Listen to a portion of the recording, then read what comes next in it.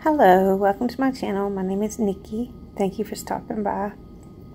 I'm going to be doing another Chameleon sale pour, and I thought for this one I'm going to use some affordable products.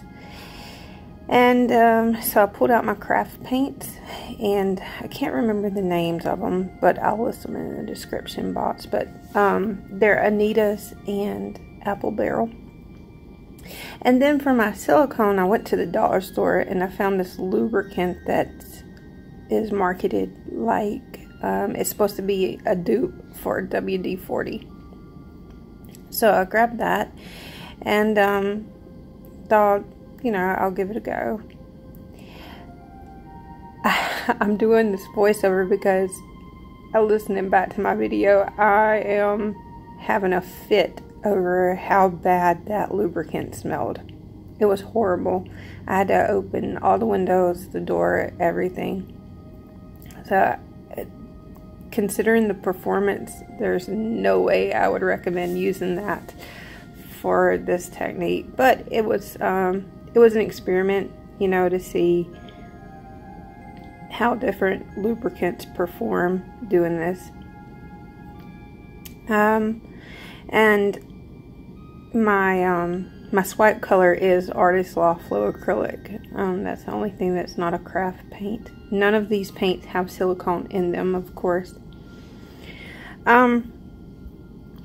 So I've been able to determine that a wide tooth comb does work better for this technique. I think I need to change up my pouring medium, because it contains Floetrol, it automatically creates cells, and that's really not what you want to happen. And you'll be able to see when I do the swipe. I really wish I had just left the painting as it was, because it swiped beautifully. So here I'm just going in and doing my swipe, and of course when you do a swipe, start in just a little bit. Don't start at the very edge or you'll get a bald spot. But I was looking at this going, oh, do I really want to ruin it with this? Not ruin it, of course, but ruin it, because it looks so beautiful. But I had started out to do this Chameleon technique, and I said, nah, I'm already this far in, I might as well give it a go. But hindsight's 20/20. I wish I had left it as just a swipe,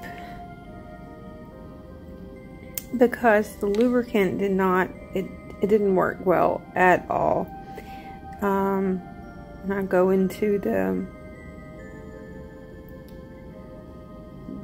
laying down and creating the cells. You'll be able to see I found that the thicker the silicone product is, the better it works, because it holds those cells together more tightly, and it gives you that really uniform creation. So I start at the bottom and just work my way up.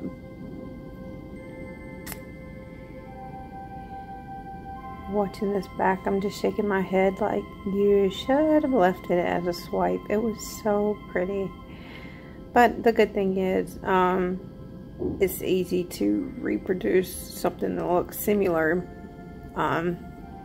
just because these paints are really affordable. And these are the types of paints that I used when I first started pouring. And it's just funny to consider that we get away from that sometimes the longer we do certain things, you know. And I've moved up to higher quality paints,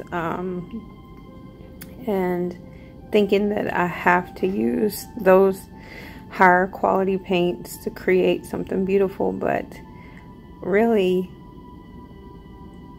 you can do this type of art on a budget, and like the Anita's Metallic, it's for an 8-ounce bottle, is like $3.99, I think $4.99. And then Hobby Lobby runs a 30% off sale on them at least once a month. So, and the Apple Barrel for an 8-ounce bottle is $2.99 at Walmart. So these really are products that create beautiful art at affordable prices. So you don't have to go buy Golden or Liquitex or whatever. And also availability. You know, some people don't have large craft stores available in their area, but they have a Walmart. So you do have options if this is something that you want to get into.